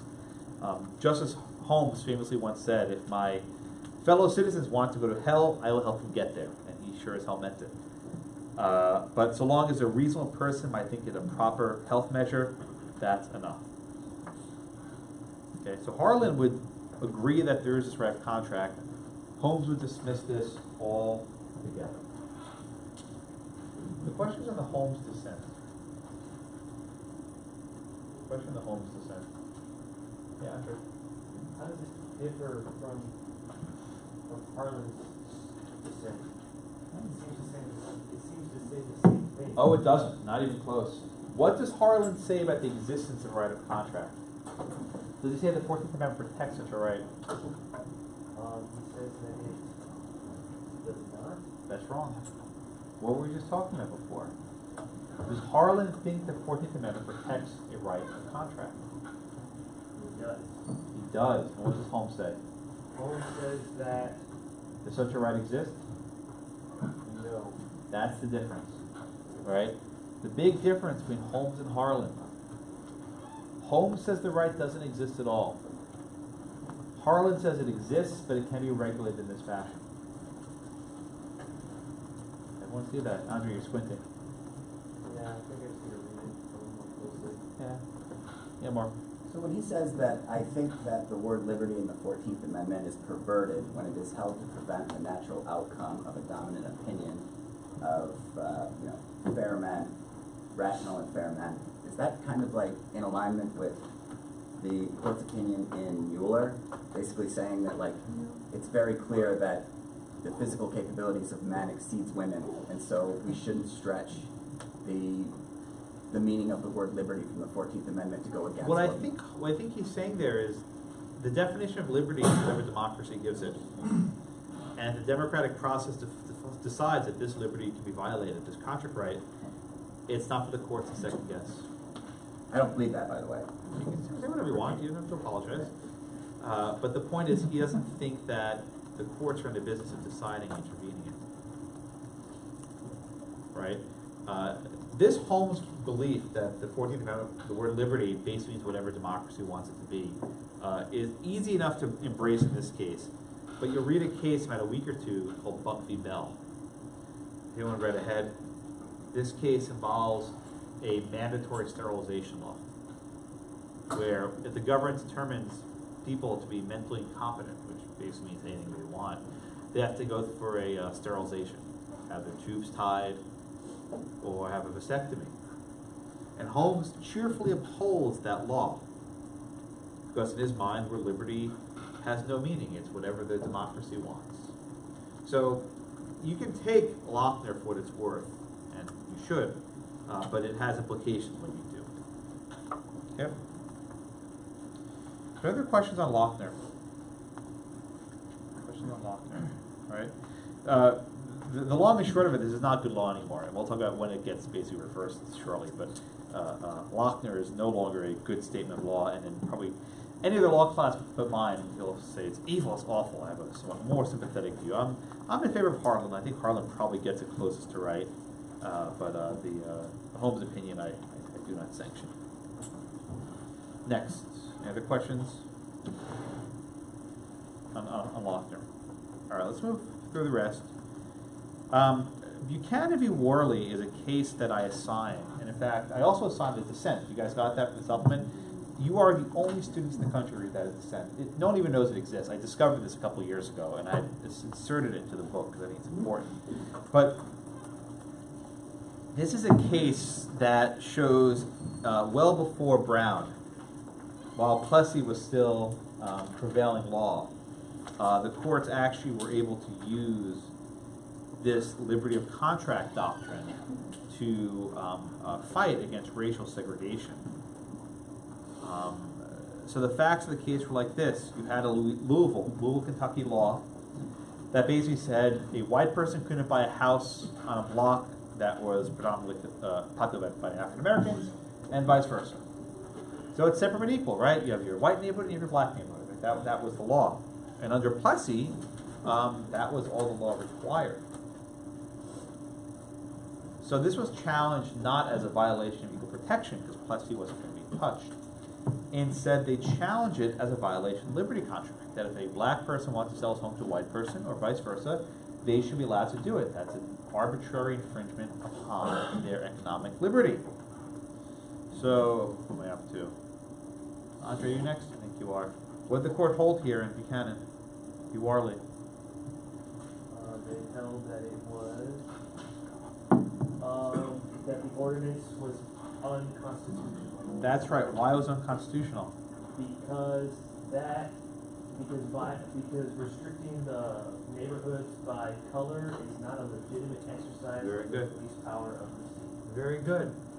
They said the means did not fit the ends, right? Right? The means didn't fit the ends. You want to have a police power of a safe, community? Okay, that's a legitimate goal perhaps, but using racial segregation is not a legitimate means to get there. And what we see here is an affirmation of liberty of contract, that the right to sell property is important, and the court can't arbitrarily interfere with it. Right?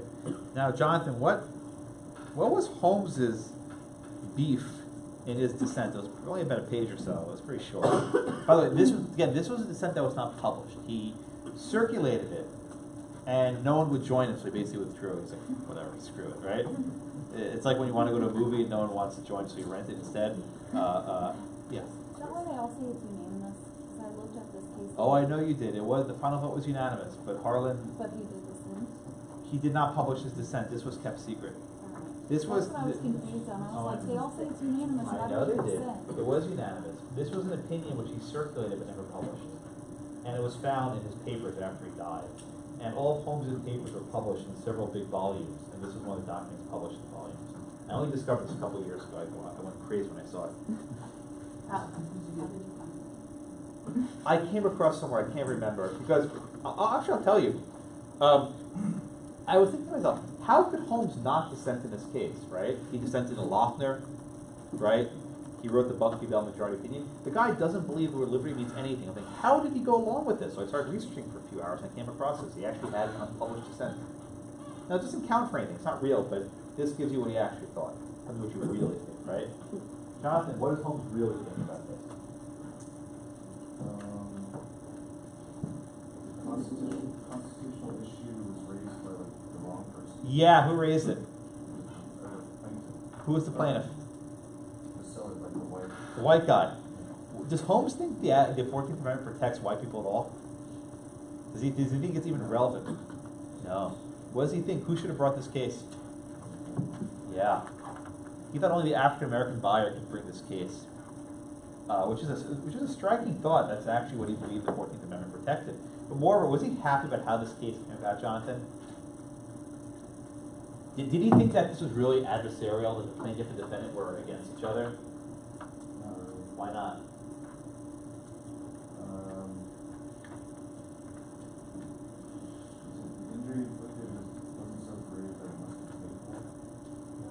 What was Holmes's beef here? His beef? Yeah, why was he upset with the way the case was brought?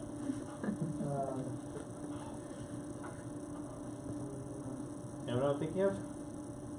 That it was fake? It was a test case, yeah. This was set up. This was a setup, right? You have basically civil rights groups want to say, let's challenge this law. You have a white person, a black person, they're a voluntary transaction. There's no adversarialness, right? This wasn't an actual challenge. So Holmes was like, I would get rid of this entire case. But he basically says the 14th Amendment doesn't protect this right of contract, and it was meant to protect African Americans and not white people. It's a very strange opinion, which I include for this exact reason. Okay. Yeah, Mark. Well, I wondered about that. Why was it Buchanan versus Warley? I think you touched upon it at the beginning, but I didn't fully understand. Shouldn't it have been like Buchanan against whatever state this was? Kentucky? That's a good question, actually. I'll look it up later. He was like the the head guy of the department that regulated this. It was something like that. Warley wanted the house. One at a time. I think my recollection was the defendant was the defendant challenged. Let me get back to that. Yeah. I think it said that Buchanan sold the house to Warley. Yeah. And then Warley said, I'm not going to pay you because I can't live in it, and I'm only buying this property so I can live in it. So Buchanan sued him to pay for the house, and then said that the law that is preventing this guy from living. Yeah, but still, why would he be suing the seller, not the state? It's a good question. I don't know the answer. I'll look into that later. It's actually a very good question. Maybe that's why Holmes was so upset, because it was basically it was a bogus case. They should have been suing the government. That's it. I'll look up later. I don't know the answer. I actually read the lower court opinion at some point. I can't remember what it was, but I did read it. I'll check later. Okay. So any other questions on Buchanan? I want to do Muller and Adkins at one. in one swoop, because they're basically mirror images of the same case, right? So Muller versus Oregon concerned a law which prohibited women from working more than 10 hours a day. Okay? And these are actually the ladies working in laundry at the Lake House Laundry. Adkins v. Children's Hospital of D.C. concerned a minimum wage law for women. Okay? Now, there's a strange aspect of this case, Anthony, reading this. What was very, maybe jumped out at you reading these cases that was maybe surprising? Why they had a minimum wage law or a maximum hour law just for women? Because they were an inferior gender to males. Yeah, right? So here we have Lochner, which are saying these rugged bakers, they can work as many hours as they damn well please, right? And then you go on to Muller, and it's like, well, the women aren't able to be sturdy enough, be strong enough, and they need the protection of the state. What case does this remind you of? What case? The female lawyer case. What was the name of it? Bradwell. Mm-hmm. Yes, Bradwell. It's similar in Bradwell that it recognizes this inferiority of the sexes, that these women are basically inferior and they need heightened protections. And because they're inferior, their ability to contract is not as strong as men. Right? But then you go on to the next case, Adkins, which takes a different perspective, right? What does Justice Sutherland say in Adkins about women and just in general? What he's saying, the way they felt about him in the prior case is not necessarily the stereotype, I guess, is going away. Yeah, he's saying, look, maybe in the 1908 that there were these, perception of women as being unequal, but we had the 19th Amendment. The 19th Amendment gave suffrage, the right to vote to women. And that changes things, right?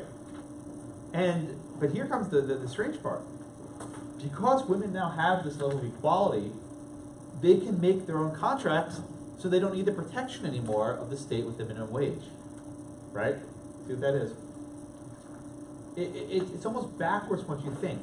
The more equality the women have, the less they need a minimum wage law, and therefore the minimum wage law becomes unconstitutional. So you might think that a minimum wage law protects women, right?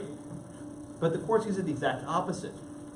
The existence of this law is a recognition that they are inferior, that they need special protections men don't. So to actually promote their equality, the court has to invalidate the minimum wage law. Everyone see that? It's not what you think. You think, oh my God, to protect women, of course, the women are just equal as men. They need a wage just the same. But the court says, no.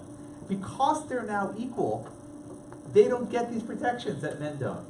Isn't that kind of what the argument was in the rail car case, where it was talking about if black people wanted to not be the inferior case, that let them negotiate for themselves. Yeah, let them make their own way, right? Yeah, I think that's actually a fair point. And so the argument's this: they can make their own way because they're equal, and therefore they don't need the protection of this minimum wage law. Now, Carla, you're next. So is that possible? I mean, is that truly how they saw it, that was recognizing their right, or do you think that could have been kind of like, okay, you wanted it, you asked for it, all right, there you go, let me... Well, the justice who wrote Adkins was Justice Sutherland, and he was actually a fairly pro-suffrage justice. He introduced the 19th Amendment in the Senate during the ratification process. And he, in his personal writing, said that women had full equality and they should be able to do as men.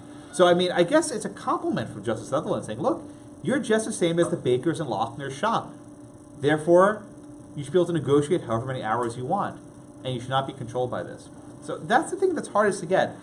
That you may think that a minimum wage law or maximum hour law is a good thing, right? Something you would want. The majority is like, no, they're bad things. The fact that you need a minimum wage law or a maximum hour law is a recognition of your inferiority.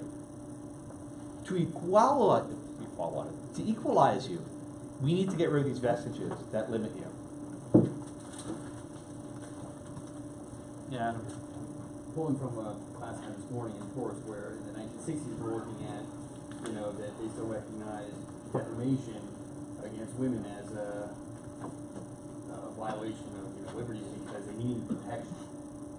But it seems contrary. 40 years after this, the court's still saying, well, we still have protection. What does Holmes say here?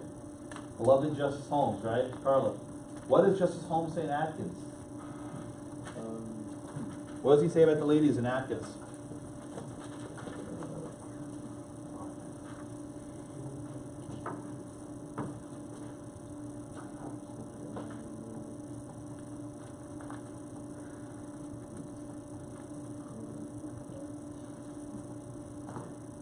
Kevin? That there is no difference between men and women. Is that what Holmes says? That's in his dissenting opinion. More than the 19th Amendment to convince me that there is no difference between men and women. Well, no. What do you say? You need more than 9th Amendment to convince me. He will need more than that to convince him. Sorry. That there are no differences. Read it again. No differences between men and women. Right. So does Holmes think there are differences between men and women? No, opposite. He needs more to convince him that. So he says it will need more than 19th Amendment to convince me that there are no differences between men and women, or legislation cannot take those differences into account. What's he saying there? I'm sorry, it will need more than the 19th Amendment to convince me that there are no differences between men and women, or that legislation cannot take those differences into account. What's he saying there? So he's saying that the 19th Amendment alone does not mean that that men and women are equal. Good. Yeah, there are a lot of double negatives there, right? Yeah. The 19th Amendment, he says, didn't establish equality between the genders. It did not. So he's basically sticking with the Muller opinion. And the Muller opinion, I think this is in this third edition, not in yours, was based in large measure by what's called the Brandeis brief. It was a brief submitted by Louis Brandeis. And the entire brief was filled with science, I call it science in quotes, of why we need this law. And why was this law needed? Because men and women were physically unequal. And one of my favorite claims is that women have a higher water content in their blood. And as a result, they can't work as hard. There was also some claim, I might be making this up, but I'm pretty sure it's there, that if women worked too hard, their uterus would fall out. If it wasn't in this brief, it was somewhere else. But that was actually a concern. Yes, ma'am. I know I'm getting ahead because you read ahead. But would West Coast Hotel then? That overturned this case. Yeah. West Coast Hotel v. Parish was from 1936, right? 37. 37. I'm sorry, 37. That overturned this case. Very good reading ahead. Well, it would have been great if I read this. Yeah, one time when I was in law school, I think it was fifth row, and a professor called the students and said, "Oh, I read for the wrong class." Or I said, "I read this case." He was like, "Okay." He asked me a question from that case. Just fold it. Every day. No, I believe you. You can look. I trust you. I see your highlights. It's very pretty. Yeah. Yeah. Do you think a fallacy in Adkins could be something that y'all talked about on Sunday, in that Sunday class, which is like, if Plessy or the civil rights cases have been done differently 100 years later, would people still feel the same way? Do you think they want now what legislation might provide over time, which is... So do you think this decision Adkins helped to hurt women's equality? It would hurt, I think it would say it hurt women's equality. Why would it hurt them? It's extremely equal as men. Because I think that there's principle and theory in how you think about things and then how society works. And so in society, even today, men try to pay women less. And it's taken a long time for women to get to a point where they can really fight for an equal wage fairly. And even now, they still don't always get it. And I think that perhaps had the legislation gone through, it might have become the standard or the norm. And it may have reached a point where it wasn't necessary. Well, as Adiyami alluded to, about 10 years later, this case was overturned. It didn't last very long. Who was your hand up? No. What? No. Okay, so there's a hand. They had an argument similar to about the uterus falling out. So. Yeah, that was in there somewhere. You're meant to be children. Something like that, right? All right. My favorite. So what's all this saying, right? These cases were somewhat all over the map. But throughout the 1910s, 1920s, there's a period that's often called the Lochner era, which is not a very precise name, because a lot of these cases involve state laws, some involve federal laws. But during the so-called Lochner era, the court embraced this robust notion of substantive due process to invalidate both state laws as well as federal laws. Adkins was a federal law in the District of Columbia as violations of the liberty of contract. This was viewed as a thorn in the side of progressives and the Roosevelt administration. And ultimately, in the case Adiana mentioned, West Coast Hotel v. Parish, 1937, the Supreme Court upheld a minimum wage law from the state of Washington. It directly overruled Adkins. Lochner has never been formally overturned, but West Coast is generally understood to have nullified the basis on which Lochner was decided. Now you're asking, Josh, why do I need to know about Lochner, these cases if overturned? The reason why is that the same sort of doctrine that was used in Lochner, even though it was killed during the New Deal, was resurrected. It came back to life during the 1960s and 70s as the Supreme Court began to provide protections for various social, personal, autonomy rights. I mentioned before, birth control, abortion, sodomy, marriage, assisted suicide. The courts began in the 60s and 70s to resurrect the Lochner doctrine of reading substance into the word liberty and using that doctrine to invalidate state laws as well as federal laws that run afoul of it. The same question of what is the relationship between the means and the ends, right? You ask, does a law impose a substantial obstacle to obtaining an abortion, right? What is the health interest? Why does Texas want to have this law? What health interests they have versus what obstacle does this give to obtaining an abortion? What is the reason why Texas, it's always Texas, that Texas wants to ban sodomy? What state interest are they trying to achieve and what's the fit there? So this relationship between means and ends, right? This framework, the means and the ends, we'll keep coming back to this over and over again. As the judges, and it's usually a 5-4 case, grapple one or the other, about what the appropriate fit is between the means and the ends. Any questions? Yeah? That's exactly why I look at these cases. And also I made you. I reserve the right on the exam to ask you about certain time periods, so you got them anyway. I should literally look at it. There you go. Well, we're not done yet. She's still talking, please. Sorry. No, she's not. This is the start of the progressive era, right? Because, yeah. okay, this is, I'm just labeling it. Exactly. Okay. Very good. Thank you. Yeah. Dismissed.